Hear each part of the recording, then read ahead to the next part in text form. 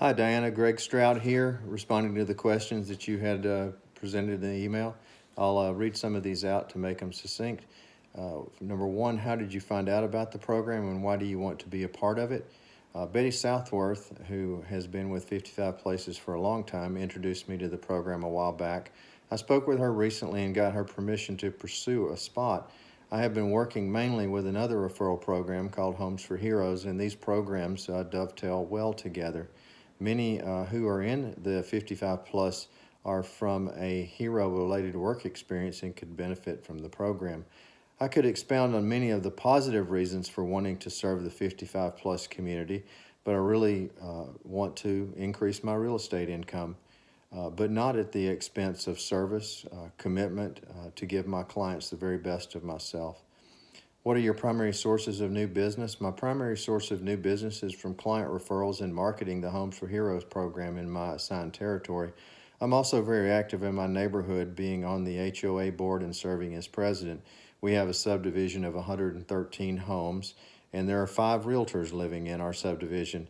I have been able to sell 5 homes in the neighborhood with low turnover since I became a realtor 5 years ago. I'm also an active community volunteer at church, Room in the Inn, USO, and also a tutor at our elementary school.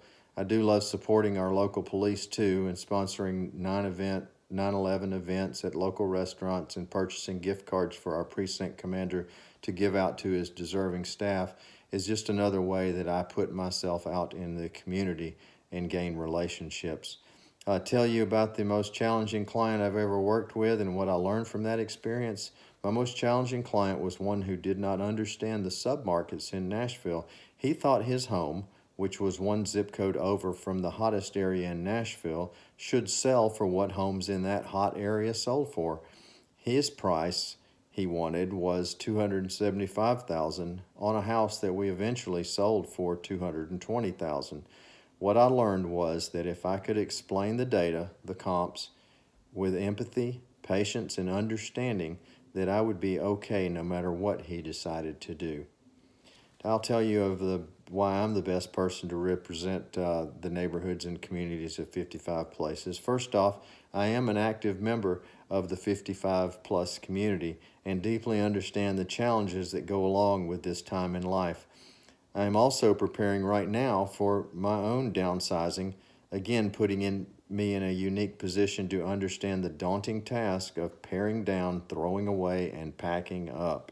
As a longtime member of our Middle Tennessee Senior Service Network, I have built relationships with many care providers, transition/downsizing, and aging in place companies.